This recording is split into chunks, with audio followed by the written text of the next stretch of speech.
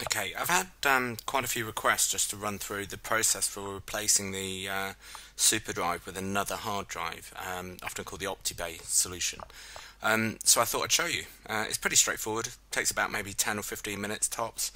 And if you've got a reasonable amount of dexterity, it's very simple to do. Now the first thing you need to do really is to double check and to make sure that you actually have a SATA super drive. I think some of the older MacBook Pros, probably pre-unibody, had parallel ATA ones, so I'll show you how to check. If you fire up the About This Mac, okay, which you'll see in the corner, okay, click on the More Info, and what we're looking for in terms of your super drive is to see whether it's under serial ATA or whether it's under ATA. If you look under ATA, you'll see that I don't have any ATA devices, but if I look under serial ATA, you'll see my my SSD there, and you'll see my DVD, my super drive, which is running on the serial ATA port. So we know that the OptiBay unit that we needs to be the serial ATA, not the parallel ATA of the older units. Okay, so what we'll do is we'll shut down the laptop and we'll look at the process of swapping out those drives. Before we do that, let's just have a quick look into this utility. Okay, you'll see that I've got my SSD and my DVD drive there. Okay, so what we'll do, shut down the laptop, we'll take it apart and I'll show you how to swap the unit out. Right, here we are with our shut down MacBook Pro. This is a 2011 17-inch model, which you can probably tell by the size. So what I'll do is I'll show you how to swap the units out. Now what I have here the OptiBay unit. This is a serial ATA one, as you can see by the port. I've also got my serial ATA hard drives. Now, just a quick point, if you put in a 9mm drive, that'll fit. You cannot use the bigger 12.5mm drives. That's a 1TB one from Samsung. That's a 750 from Toshiba. So what we're going to do is we're going to put in this 750. So first thing I need to do is pop the drive into the OptiBay. There we go, it's a real easy fit, and pop some screws into the bottom.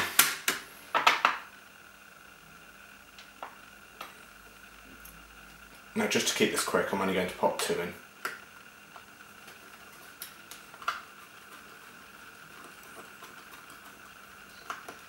That's the first one.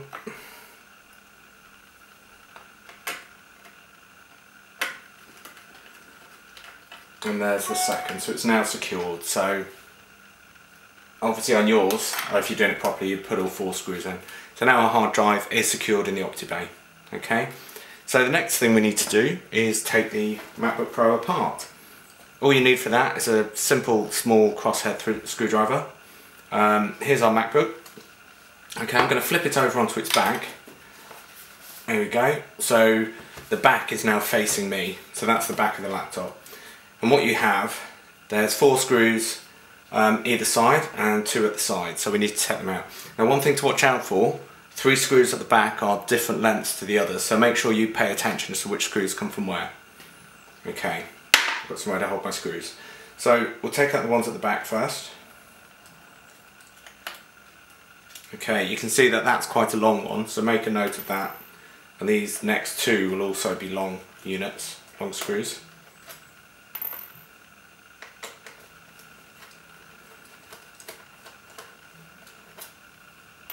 Okay, so that's the 3 long ones.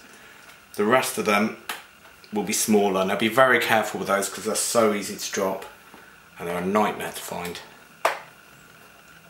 Just on that note, by the way, I popped into an Apple store probably 2 or 3 months ago, asked if they had any spare screws, and they rather helpfully gave me a little bag of them, which is great service.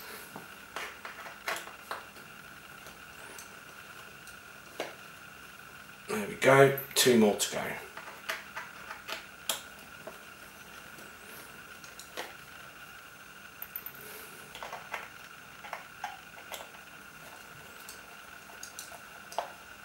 Alright, there we go, that's all our screws out.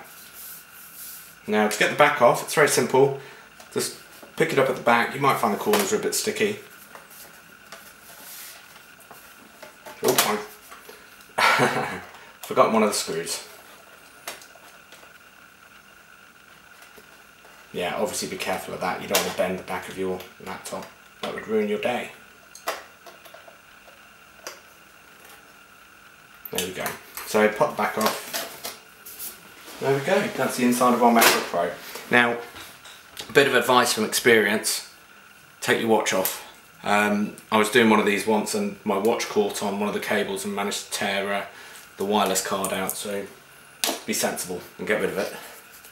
Okay, so if you look at the layout, the traditional drive bay is here.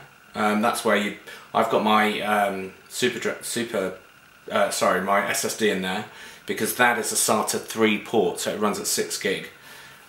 This one, the SATA bay here, where the super drive is, only runs at SATA 2 speeds, which is 3 gigabits. So if you've got a really fast SSD or a SATA 3 supporting SSD, pop it in that port there. Battery there, obviously. This is the piece that we're going to replace. So what I'll do is I'll reposition the camera and just show you how we can do that bit there.